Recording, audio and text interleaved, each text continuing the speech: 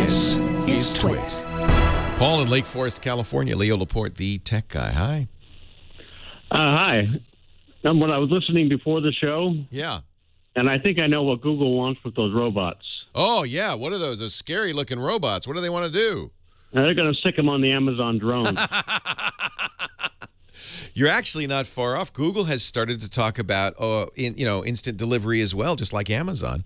They would do it for other companies, not for because Google doesn't sell much direct. But yeah, you might be right. Take the drones out. Jeez, that's just what we need. Warfare between mail order companies on the streets. Yeah, RoboCop is coming true. It's really look. If you watch the video of that that cheetah, that running computer, it's gas powered. You will be. That's a little terrifying. I wouldn't want to see that coming down the street on a No. So what can I do for you?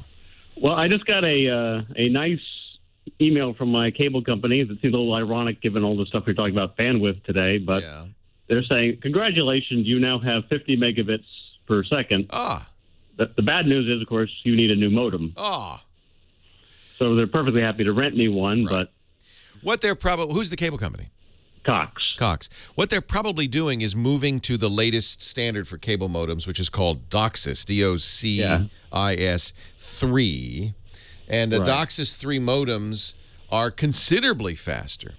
So you have an old one. Now, I bought mine, and I think it's, what do they want for a monthly rental? $7?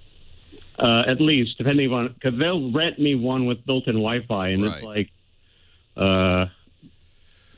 10 or like 14 or something like that. Forget it. If you think you're going to have this for a long time, I bought mine. I got an Arris, A-R-R-I-S cable modem. You should ask Cox what's compatible. They have a list, I'm sure. So get one that's compatible. Make sure it is DOCSIS 3. I think there's several advantages to doing that, besides saving money. And you could do the math. You'll probably in a year pay for the modem. Oh, easily. Yeah. I've actually done some looking. So there's a couple that I get like Best Buy or Amazon. They're both like the Motorola's. Yep. And one says it's 160 megabytes per second, which is, obviously not going to be delivered. But then they have another one that says it's like 340. All you really care about is it DOCSIS 3? Yeah, so it doesn't really make a difference if the other one says it's faster. It's not going to help. No, because your cable company has some say in that, and they're not going to give you that. They're happy with 50. I'm not sure why one is rated for a higher speed. Maybe it has more capability. I'm not sure. I would not get one with Wi-Fi built in. I would get a separate cable modem and a separate Wi-Fi router. It makes it easier to troubleshoot.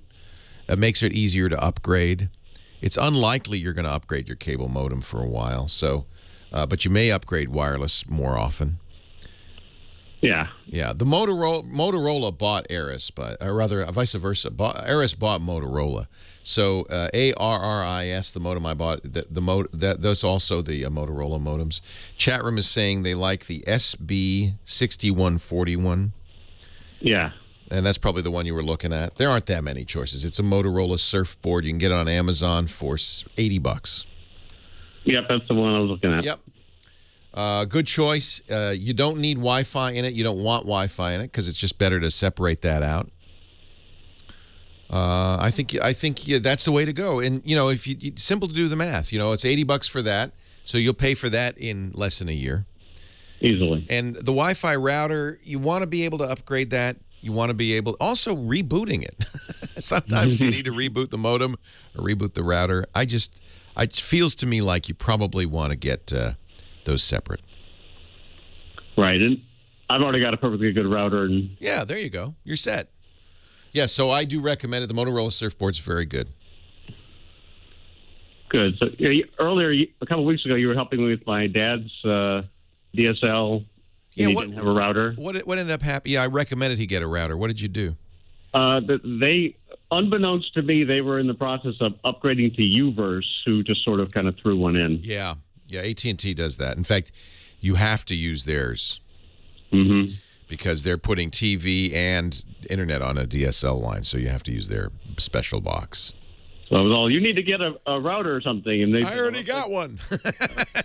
Never mind. Never mind, Dad. I called Leah for no reason. Hey, you're a good son nevertheless, Paul. You going to go back and see him for the holidays?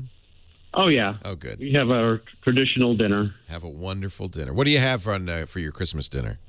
Well, we go to a restaurant. We've been going to the same restaurant for Christmas Eve dinner. How fun.